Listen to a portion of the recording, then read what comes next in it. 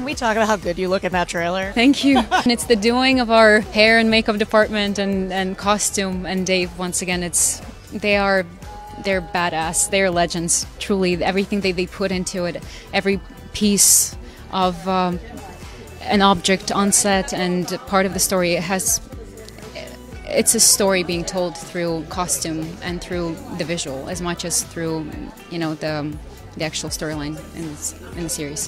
What I think is so cool is as Star Wars evolves, we kind of start to see different fighting styles. Sort of like Rey's character kind of does this like thing, and yours is completely different. Can you talk about kind of finding that in Shin? Yeah, I mean, it took working with our incredible fight coordinator Ming and my trainer Lacey, and also my stunt double Alicia. She took on all of the more dangerous parts of the fights, but it took a couple of months of training, and working with Ming really enabled for me to find the physical language in Shin. And she resembled the movement of a Tibetan fox to me. They kind of move in stillness and with great precision, and they were quite fast. So yeah, that was part of discovering her.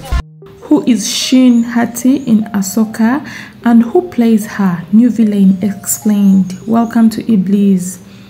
The former apprentice of Anakin Skywalker, Hayden Christensen, Ahsoka is now on a mission to hunt down the missing Galactic Empire villain Grand Admiral Thrawn Lars Mikkelsen and her old Jedi comrade Ezra Bridger Eman Esfandi, but she soon finds herself facing a trio of new dark side users: Baylan Skoll, played by the late Ray Stevenson, Shin Hati, and Marok, who challenge her and her allies Hera Syndulla, known as Mary Elizabeth Winstead, and Sabine Wren, also known as Natasha Liu Bodizo, in their mission. So who exactly is the mysterious Shin Hati in Ahsoka, and who plays the character?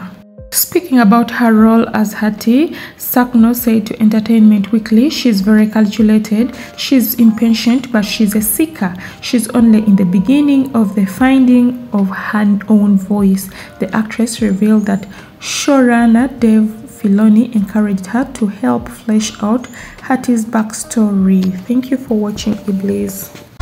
One must destroy in order to create. We are no Jedi. You know, a lot of like villains in Star Wars, they are motivated by something. They believe in what they are fighting for, what they are doing. What motivates Shin? Well, we heard you were going to be here. Well, this is great. I think the unknown and the desire to understand. That's as much as I can say. That is as much as I can say. Yeah. You will see if it's the desire for power or the desire to belong.